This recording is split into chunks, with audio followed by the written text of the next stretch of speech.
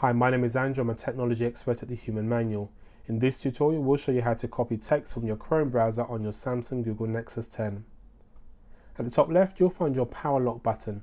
Press it to bring your Nexus 10 to life and then swipe the padlock to the right to unlock the touchscreen.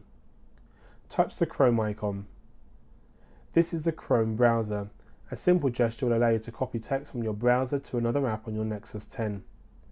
Zoom into a suitable area by spreading two fingers. Touch and hold at the beginning of what you want to copy. You'll notice two blue icons. You can drag these to cover the full text you would like to copy. You will notice at the top right of the screen, Copy on the toolbar. Please touch Copy. Open a new tab by touching a new tab icon within your Chrome browser. To paste copy text, just touch and hold your finger inside the Omnibox. Touch Paste. To copy text into another app, you'll need to use the app switcher button. Ensure you have highlighted and copied your desired text. Then touch the app switcher button for multitasking. You can touch Home too and launch another app. We'll open Gmail.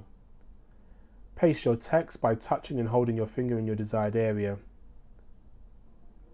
Touch the app switcher button and then touch Chrome to return back to the browser. We hope by now you're feeling a little more familiar and comfortable with your Samsung Google Nexus 10 tablet, and don't forget to watch our other tutorials. Please feel free to re-watch this video or download it for offline viewing. Please rate and provide any feedback about our video below, or just email us at hello@thehumanmanualonline.com.